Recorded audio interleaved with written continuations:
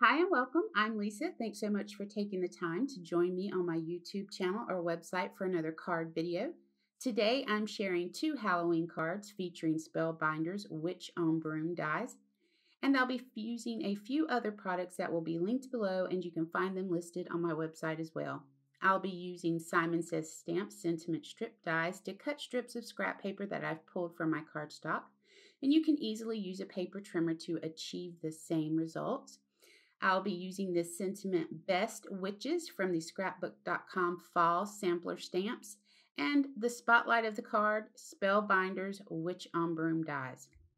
So to get started, I'm stamping the sentiment using VersaFine Onyx Black ink onto a 110-pound card base using my Misty. I want to stamp that sentiment twice. So I'm going to talk a little bit while we do this. When I'm using black embossing powder, I like to stamp with black ink first. If the embossing powder misses anything, it won't be as noticeable with the black ink under it.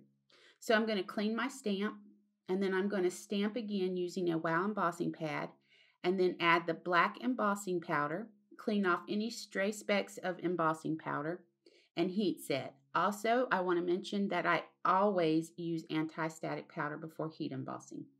So now I'm going to use my dinosaur of a squeeze punch called the Round the Corner from Fiskars to just chomp the corners of these off.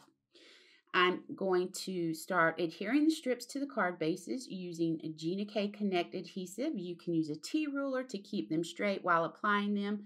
Most of the time, I just eyeball it. Once I'm done gluing the strips down, I'll trim the excess off. Now we want to start applying 3D foam strips to the back of the witch and bats and add it to the card bases. I've found that the Couture Creations 3D foam strips are absolutely amazing. So then we're just going to finish our card off with a few black enamel dots from Honeybee Stamps. Super simple card. So I'm going to run through the second process again with you. We've already done our heat embossing for our sentiment. We're just adhering these strips with the Gina Connect glue. Then we're going to add the 3D mounting foam to the witch and the bats to adhere them to the card base. And add 3D enamel dots, and we're done. So see, super simple cards, really quick. And I do believe that's a wrap for this video. I hope you enjoyed joining me and that you were inspired enough to head into your crafty space and create something amazing today. I do hope you'll hit the subscribe button and click the bell to be notified of new content to my channel. And if you could hit that like button, that would be awesome. I want to encourage you to leave any comments or suggestions below, and be sure to subscribe to my website where you can find videos and blog posts in one spot.